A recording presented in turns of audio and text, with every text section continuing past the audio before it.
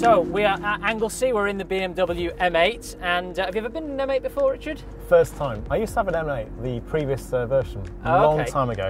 I do love the shape of them, and of course we're here to talk about connectivity and Wejo, and this car, being my own, I can definitely vouch for its connectivity because I set off this morning without a key, using the phone to open the door, pre-put in my route on the way here, so everything was all set, aircon and everything ready to set off. And that's the great thing about connected cars these days, is that there's more and more services to make the driving experience better. Yeah, and that also works on track, so should we have a little Let's go play for on it. track and see what we can do without connectivity to the rear wheels? Okay, so we've talked about a lot of the internal connected features and the external from the mobile app from BMW Connect as well. But there's also the connected features in the sense that obviously ESC, TC and everything in this car from the four-wheel drive system can then revert to two-wheel drive. So it's quite interesting that you see a lot of them even on the hatchbacks now, on the Toyota GR Yaris that we've got here.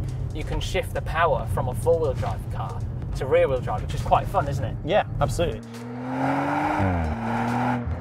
What we've been doing is we've been helping motor manufacturers analyse data of how their customers are driving their cars.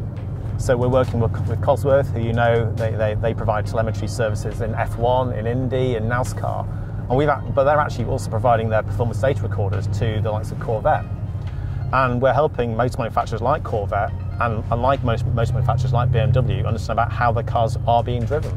So this is going to really scare BMW today, but to see how the cars can really be driven right on the limit. Which is quite incredible as well, because it's a pretty impressive feat, because these BMW cars were, especially this size, started off life as fairly heavy saloon cars, and then you got towards a lot of these M manufactured cars, and now the performance of them is incredible, and that connectivity really helps, like you said, learning the drivability of it, and then yourself working with the brands make these cars not only efficient but enjoyable. Absolutely.